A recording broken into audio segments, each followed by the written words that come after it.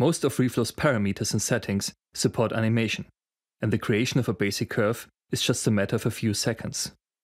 In the first example, animator's speed value is animated from 0 to 2 and then back to 0. The associated keyframes are 0, 25, and 50. If the timeline slider is not at frame 0, please reset the scene. Spot the emitter's speed parameter and enter 0. Right-click on either the parameter name itself or the value and choose Add Key. Now, move the timeline slider to frame 25, enter 2.0 under speed, and add another key. The process is repeated for frame 50.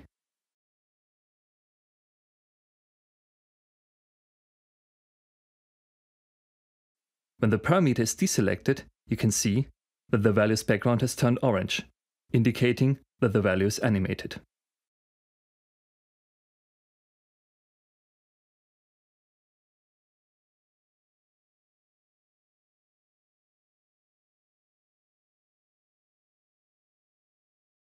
In a second step, a change of position along the x-axis is added.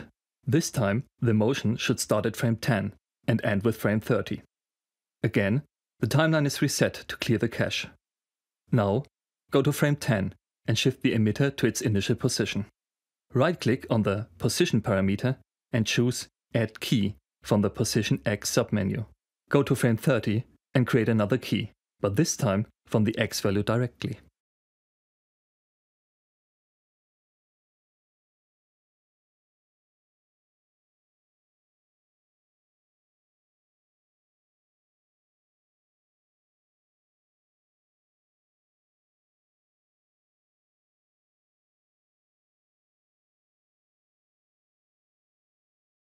If you choose Add Key from the Global Position submenu, you create keys for all three axes. This is a very convenient method, because you do not have to create one key after the other. The same function can be found under the small key icon in the lower left corner of the GUI. When you click on it, you can choose whether you want to create position, rotation, or scale keys for all three axes. The transformation option adds keys for all properties and all axes at once. These commands are also located in the Edits menu, Add Keyframe Entry. Of course, you can decide yourself which method you want to use. With transformations, it is also often necessary to switch between the local and global axis system. To do that, please click on the appropriate button in the icon bar.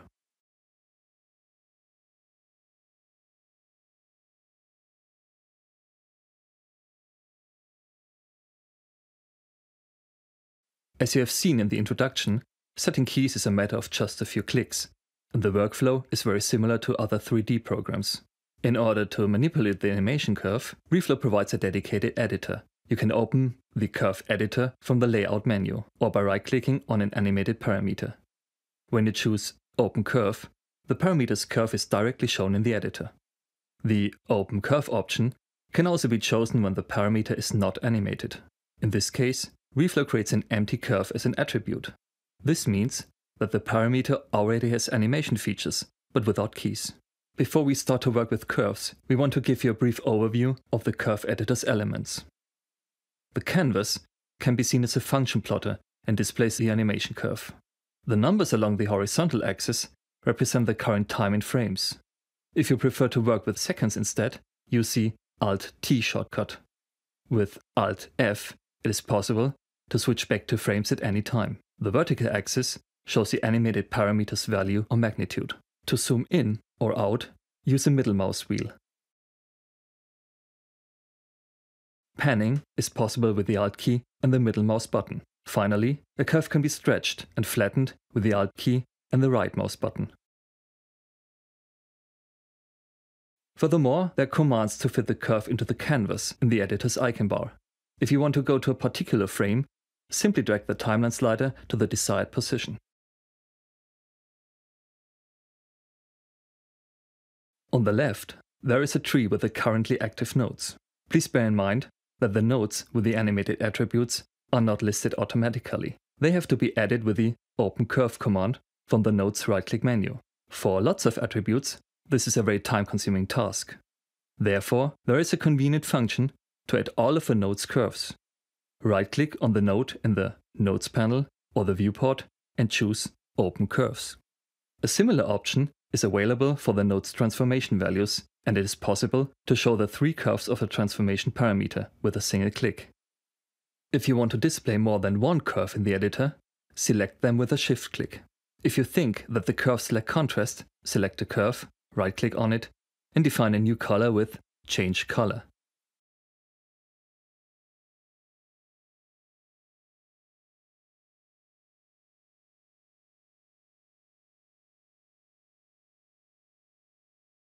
The Remove from Editing list will remove the active attribute from the curve editor, but does not delete the curve itself.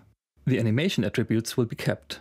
When you decide to delete a node's animation, you have to decide whether you want to delete the keys or the entire curve. In the first case, you can add new keys to the still existing curve.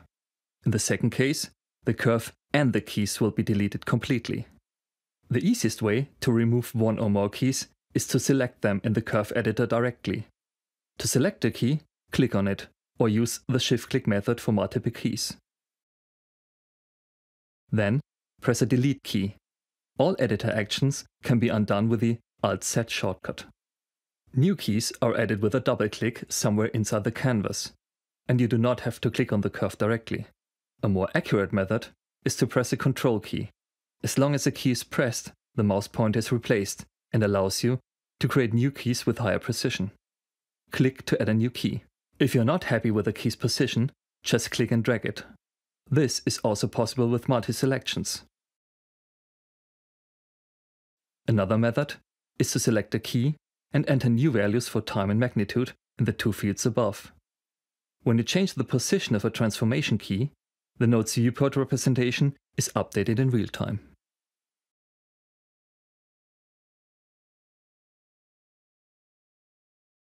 In the previous chapters of this lesson, you have learned basic methods of how to create and manipulate curves and keys. Now, we want to dig a little deeper and share some tips for your daily work with the curve editor. The following example shows the animation curve of a straight motion. When you click on one of the keys, you can see an orange line. This is a key's tangent and used to change a spline's curvature by dragging it. This is exactly what a tangent does in RealFlow, but here it is obviously not possible to drag the tangent. The reason is that the key's interpolation type is currently set to TCB, RealFlow's default method. To change the curve's tension, choose Show Keys Properties from the editor's Key menu. Here, you have the key's attributes and values at a look. If you want to create an ease-in effect, where the object speed increases slowly, the curve's start has to be flattened. To do this, enter 1.0 under ease to and watch how the curve flattens.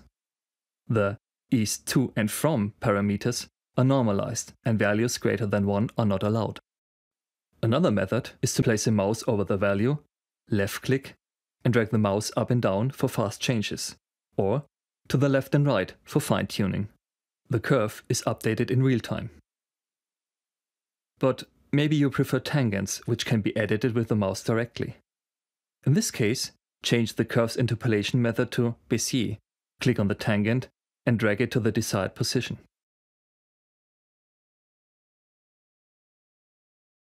The tangents can also be manipulated individually. All you have to do is to break the tangent.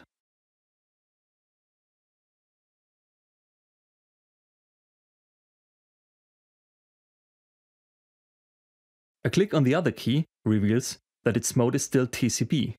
This means that different interpolation methods can coexist in one curve. RealFlow's curve editor provides another 2 modes called linear and stepped.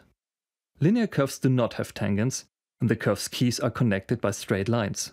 With stepped, you can create sudden jumps in the curve. As said, all the modes can be combined freely within a single curve, and it is possible to change a key's mode at any time.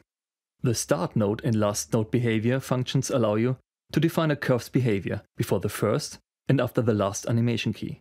With constant, the current value will be kept, while 0 sets the curve to 0.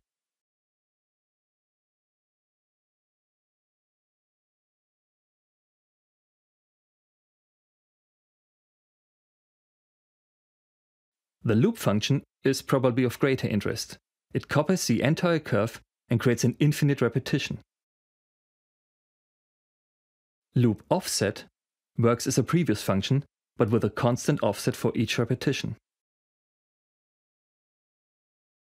Follow tangent uses a last key's tangent gradient to continue the curve.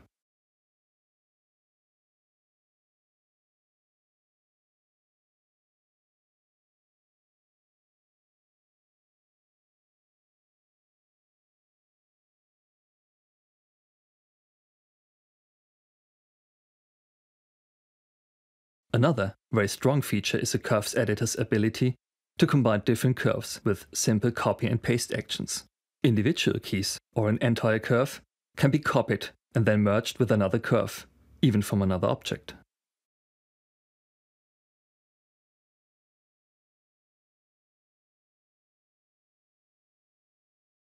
The Paste menu under Edit provides several options to mix or replace curves from different sources.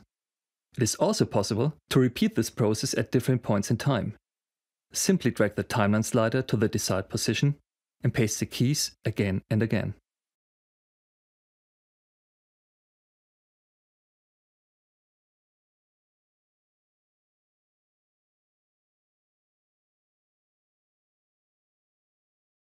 Imported objects often contain animation data, and in many cases, the default SD is used for data exchange because it is supported by our connectivity plugins. An SD file can contain a large number of objects and is loaded with a Ctrl-I shortcut.